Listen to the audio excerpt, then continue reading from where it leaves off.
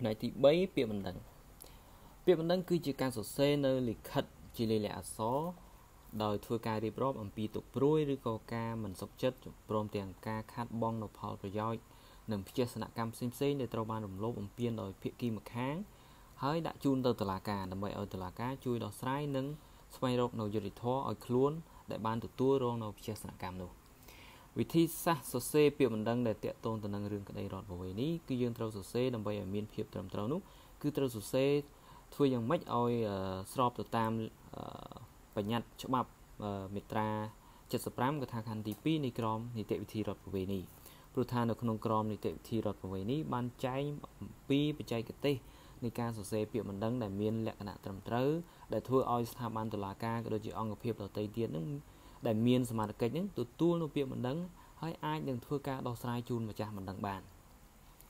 ហើយនៅពេលដែលពាក្យបណ្ដឹងត្រូវបានដាក់នៅតុលាការហើយបណ្ដឹងនោះបានបញ្ជូនដល់ដៃតុលាការហើយតុលាការត្រូវធ្វើការពិនិត្យដោយផ្អែកទៅលើមាត្រា78នៃក្រមនីតិវិធីរដ្ឋប្រវេណី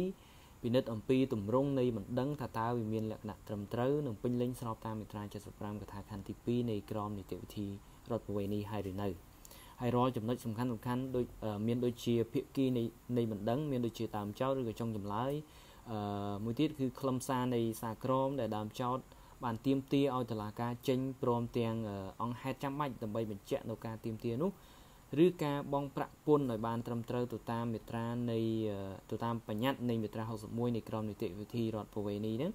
មានដូចជាប្រាក់ប្រដាប់ក្តីក្រៅពីប្រាក់ពន្ធដែលជាប្រាក់សម្រាប់តុលាការធ្វើការបញ្ជូននៅដីកាផ្សេងៗជាដើម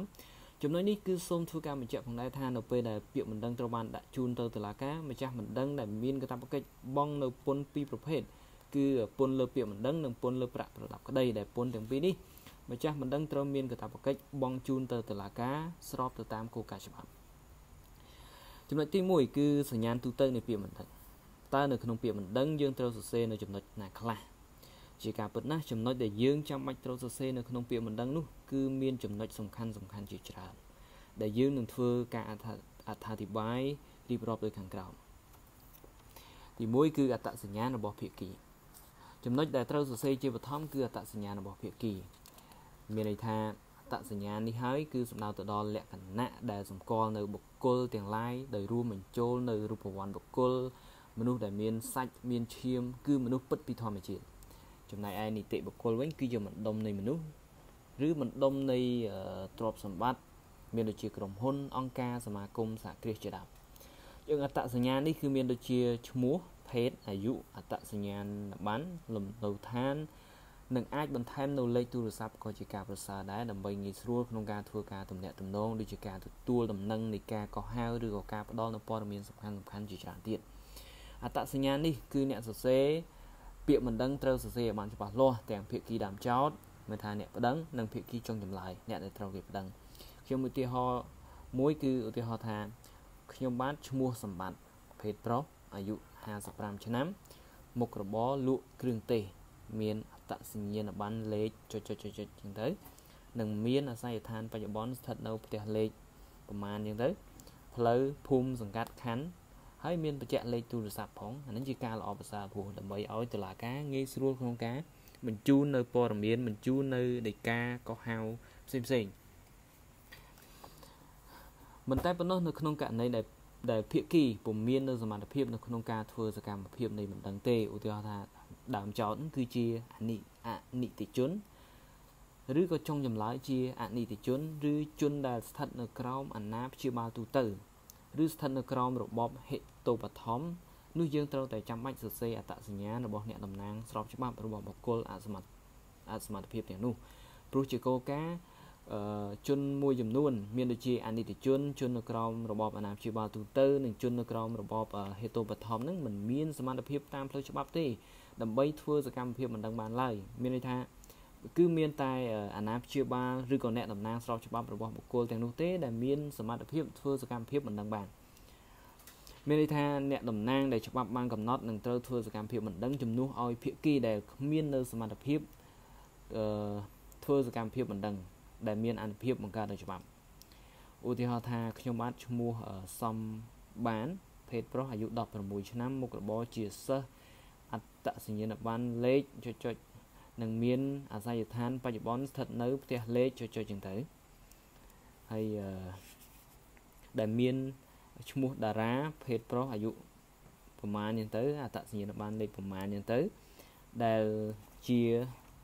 អ្នកតំណាងដោយអាណត្តិយើងអាចសរសេរដូចនេះបានជារួមទៅតាមរយៈចំណុចខាងលើដែលបានបកស្រាយខាងលើនេះបង្ហាញថាការសរសេរនៅក្នុងពាក្យបណ្ដឹងគឺយើងត្រូវចាំបាច់ឲ្យដឹងឲ្យច្បាស់អំពីទី1គឺអ្នកណាជាភាគីតើអ្នកណាជាដើមចោតអ្នកណាជាចុងចម្លើយហើយការសរសេរឈ្មោះភាគីនិងអាសយដ្ឋានឲ្យបានច្បាស់លាស់នេះគឺអាចធ្វើឲ្យយើងដឹងច្បាស់ថាបុគ្គលណាជាភាគីនៃបណ្ដឹងឬក៏ជាប្រធាននៃសិទ្ធិនៅក្នុងពាក្យបណ្ដឹងដែលត្រូវបានដាក់ឬបើមានអ្នកតំណាងដោយអាណត្តិរបស់ខ្លួនក៏ត្រូវមានលិខិតប្រទានសិទ្ធិតំណាងភ្ជាប់មកជាមួយដាក់ទៅក្នុងសំណុំរឿងផងដែរលិខិតប្រគល់សិទ្ធិនេះហៅថាកិច្ចសន្យាអាណត្តិជារួមនៅក្នុងពាក្យបណ្ដឹងតើអ្នកណាជាដើមបណ្ដឹងតើអ្នកណាជាដើមចោលតើអ្នកណាជាចុងចម្លើយនេះគឺត្រូវសរសេរបញ្ជាក់ឲ្យបានច្បាស់លាស់ម្យ៉ាងទៀតដើម្បីកុំឲ្យមាននៅការភ័ន្តច្រឡំនឹងអ្នកផ្សេងហើយករណីដែលរូបវន្តបុគ្គលដែលសរសេរពីឈ្មោះនិងអត្តសញ្ញាណនិងអាសយដ្ឋាននោះហើយប្រសិនបើជានីតិបុគ្គលវិញគឺត្រូវសរសេរនៅនាមឬក៏ឈ្មោះនិងទីតាំងនៃទីស្នាក់ការរបស់នីតិបុគ្គលនោះព្រមទាំងអ្នកតំណាងរបស់នីតិបុគ្គលហើយបង្ហាញឲ្យបានច្បាស់លាស់អំពីដើមចោតចុងចម្លើយនៅក្នុងពាក្យបណ្ដឹងរបស់ខ្លួនហើយនៅពេលដែលបានដាក់ពាក្យបណ្ដឹងហើយតុលាការត្រូវមានករណីកិច្ចធ្វើការវិនិច្ឆ័យស្ដីអំពីវិវាទរវាងដើមចោតនិងចុងចម្លើយនោះហើយគោលការណ៍អនុភាពនៃសារក្រមដែលត្រូវបានចេញដោយតុលាការគឺនឹងមានឥទ្ធិពលទៅលើភាគីហើយត្រូវចងភាគីនោះដោយតម្រូវឲ្យភាគីត្រូវគោរពនិងអនុវត្តតាម